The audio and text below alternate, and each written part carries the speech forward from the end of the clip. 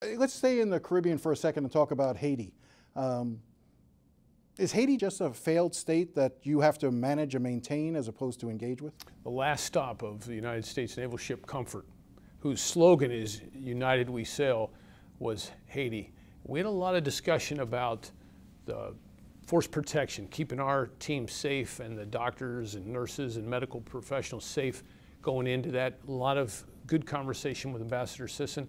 And we made the decision to go in. I visited, brought along some of my team.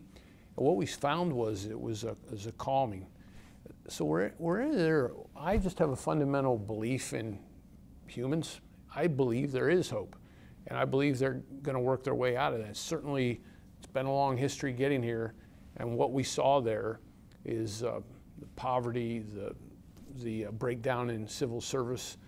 There's a tremendous amount of work to do. But there are people focused on it, and there are good people that we met that are foresighted on this. And so I think it's going to happen. Just can't happen soon enough for the poor people that are affected by this crisis. You often talk about the relationships you have military to military. As you talked about earlier, Colombia, other countries that you have close relationships with. Do you have a relationship with the Haitian military? Is there a functioning Haitian military at this point? Every country that we deal with has some differences in their organization. Some don't have militaries. Some of our close partners like Panama have security forces. In the case of Haiti, they have a very small security military force focused on engineers. That's about right for them. They have a police force and they have a Coast Guard.